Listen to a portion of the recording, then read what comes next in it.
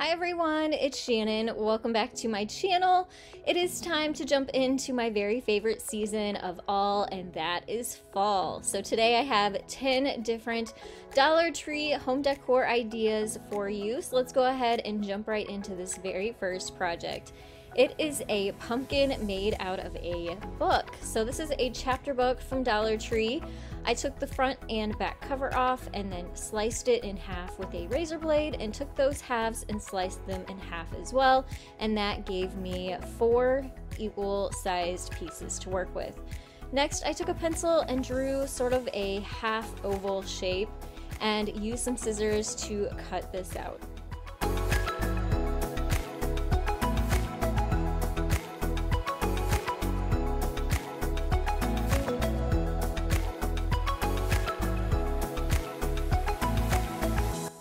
This is what that first section looked like. Make sure you have it flat on the bottom so your pumpkin will sit up. I used that template to draw onto the remaining pieces and cut them all out, so I had 4 total.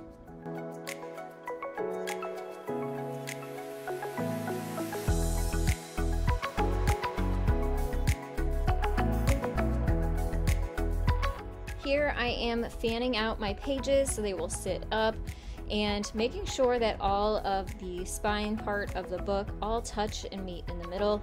That is where I'm going to be adding my hot glue, and that is where these are all going to be connected.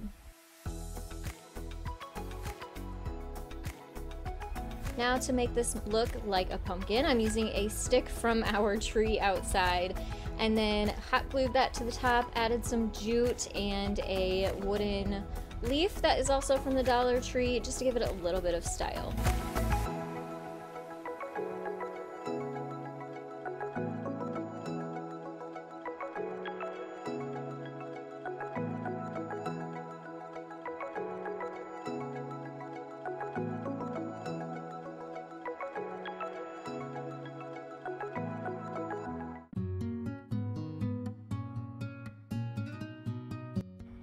Up next are some acorns with a farmhouse flair to them.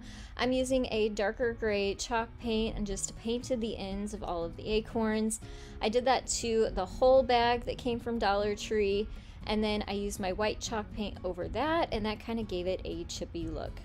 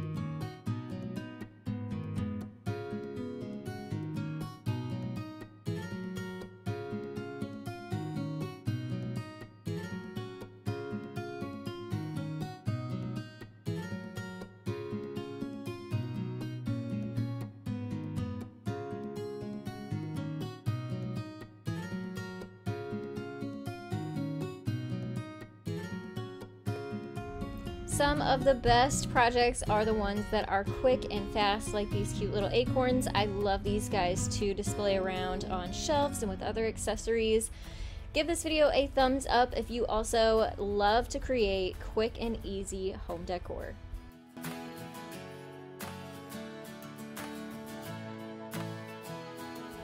This leaf garland is another super quick and easy project. I'm pulling out my Dollar Tree chapter book again. The template that I'm using is a wooden leaf that is also from Dollar Tree.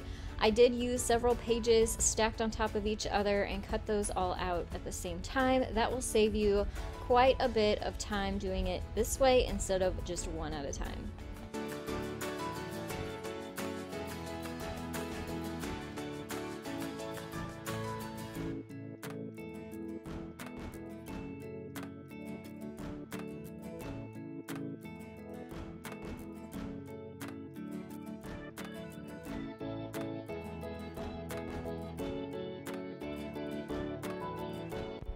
To assemble this garland, I'm using some jute as the string, and then I am clipping each one of the leaves onto the jute with a mini clothespin, which you can also find at Dollar Tree as well.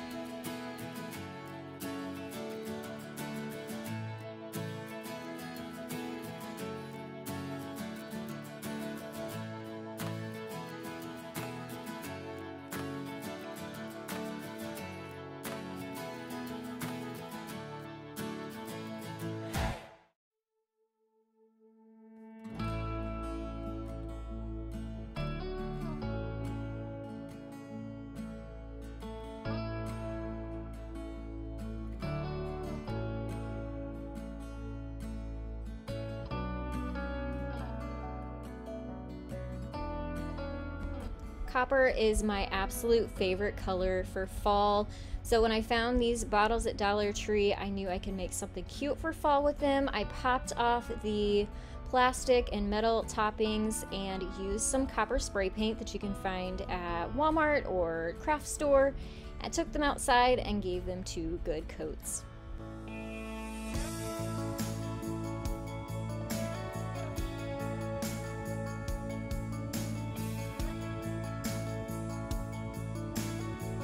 I decided I really liked the look of burlap with the copper, so I'm using Dollar Tree burlap ribbon to wrap the vases with. I cut out 4 because I'm going to be spelling out the word fall.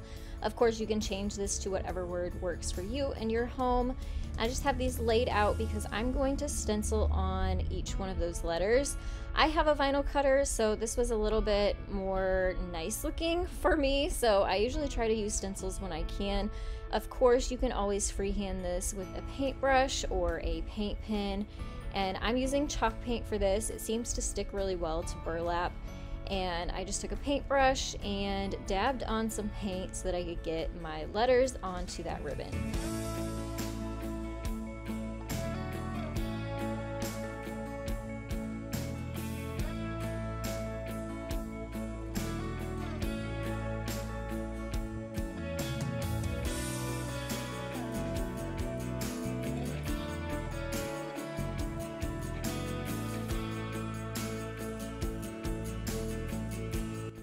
Once my paint was dry, just use some hot glue to wrap the ribbon around the bottles.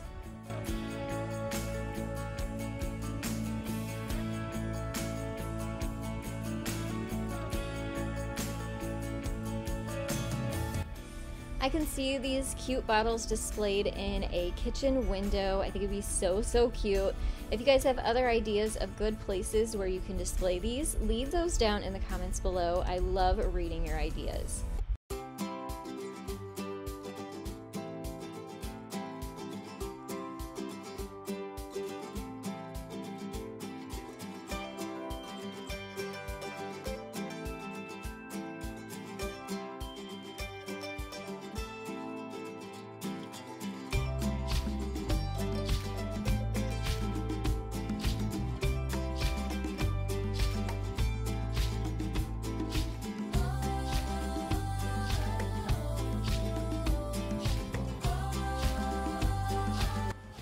So again, I said earlier I love that copper color, so I decided to spray paint one of these leaf trays from Dollar Tree with that same copper spray paint. It really just gives it a whole different look and finish, and really one that is more sophisticated and upscale.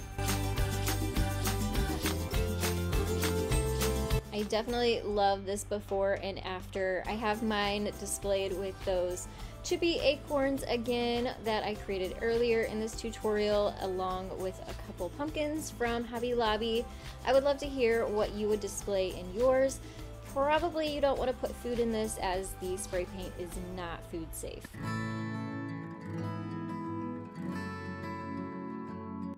Dollar Tree has some of the best buckets, I swear. They're like some of my favorite things the Dollar Tree carries. This taller one, I taped off the jute that already comes on the bucket, which is why I love it so much. It's got so much style already, but decided that I was going to give the bottom of it a couple coats of white chalk paint and then add on a design.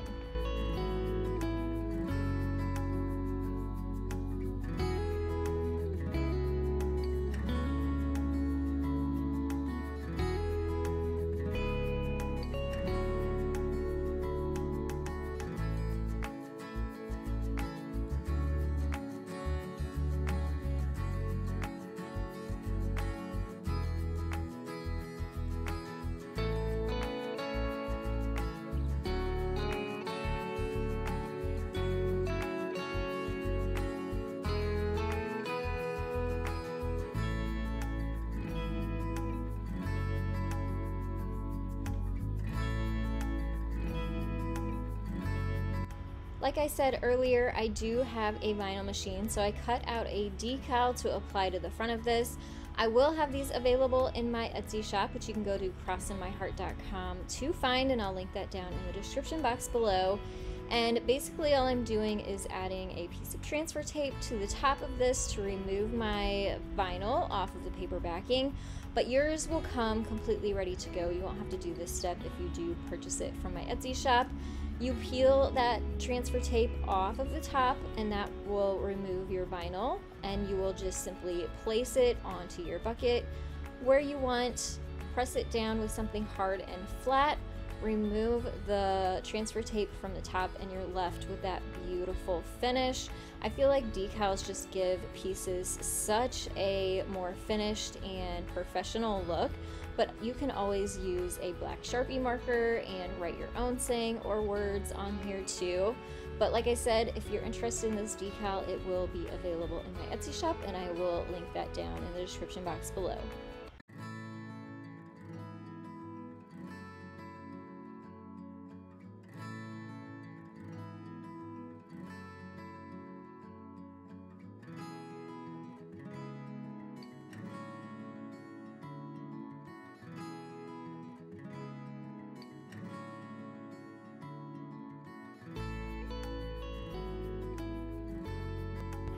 This gnome sparked a lot of mop gnomes coming out of the DIY world. I am painting a ping pong ball from Dollar Tree with some peach paint that is going to be his little nose. And for his body, I'm using a black t-shirt from Dollar Tree and literally just wrapped it and hot glued the t-shirt onto a bag of beans from the Dollar Tree, and that's what's going to give him a base to sit on and kind of a place for us to put his hair and his hat. I did create a little hole down in the beans, and you'll see here why I did that. The mops actually have a plastic top to them, and so I hot glued that down into the hole, and that's what keeps it in place.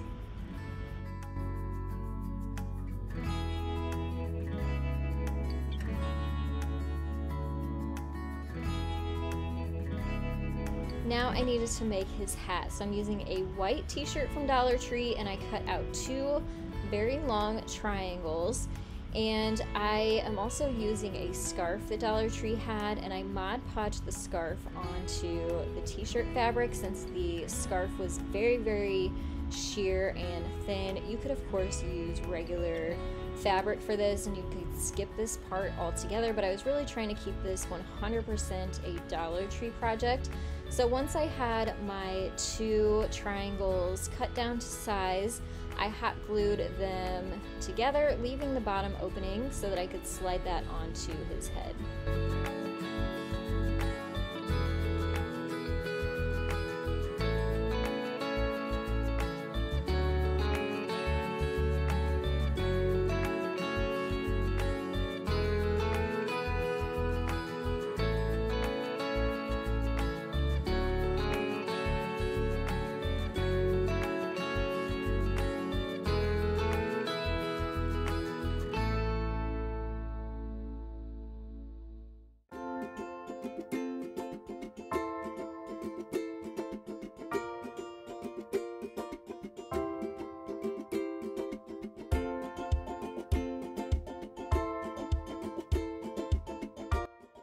And last, I just hot glued his little nose into his beard and kind of up underneath his hat so it would look like his nose was poking out and his eyes were covered.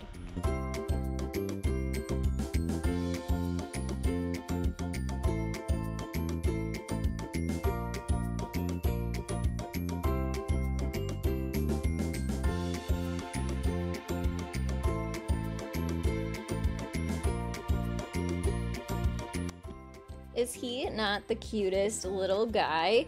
You can change out his hat and set him different places for different seasons and holidays, or keep him really neutral and keep him up all year long.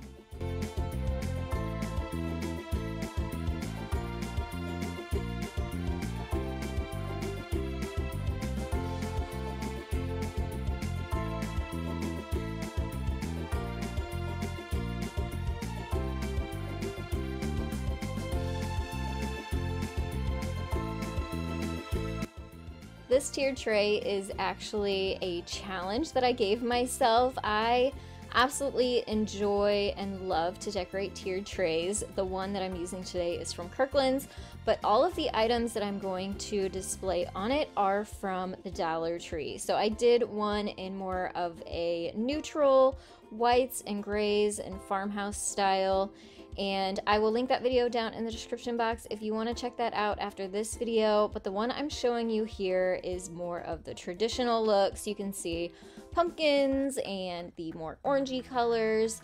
At the top, I have a Dollar Tree sign that kind of just sat propped up with a ceramic pumpkin and a candle holder.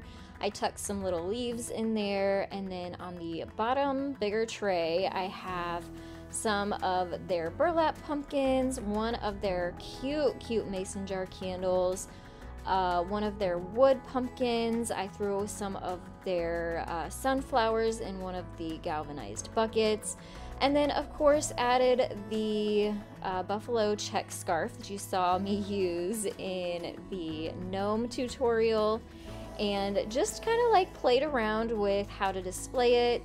The best way to create tiered trays is to play with textures and colors and patterns, and just make sure to find super mini sized items and to do different heights.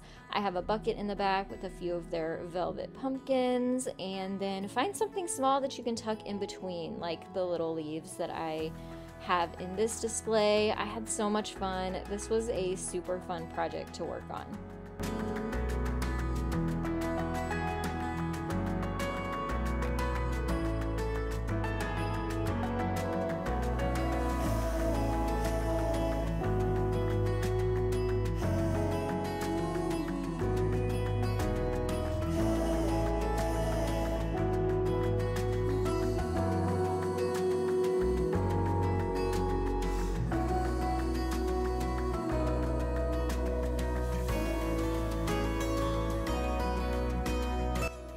This is a fresh baked pumpkin pie sign. I had one in my window that just said fresh baked pies, but I really wanted one that was more fall, so I took a Dollar Tree 8x10 sized picture frame, not a window, a picture frame, and painted it with a gray chalk paint.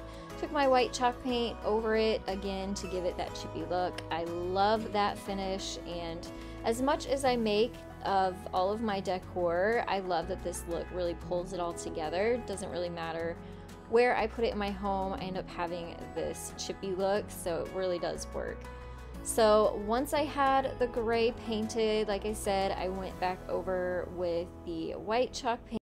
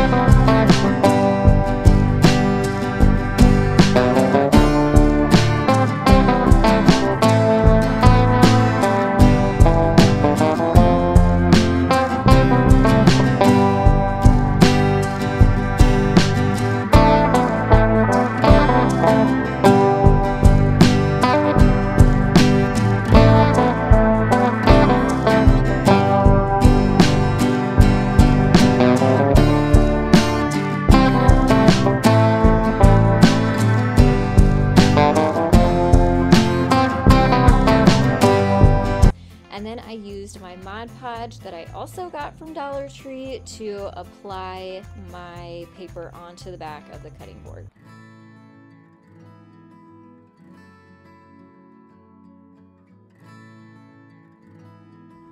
After the Mod Podge had dried, I was able to add a decal onto the front of this. This is another thing that is optional.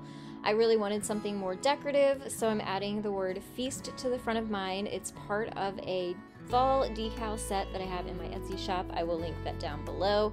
And I just centered it onto the front, and this kind of makes it so you can't use the cutting board because you'll cut through your decal. But I just kind of had it decorative and sat up in my kitchen for during Thanksgiving time. I would love to hear which one of these 10 fall DIYs was your favorite. Leave those down in the comments below. If you haven't yet, please subscribe, and I'll have even more fall DIY ideas popping up on your screen that I hope you will check out next. Thanks so much for watching, and I'll see you next time. Bye everyone.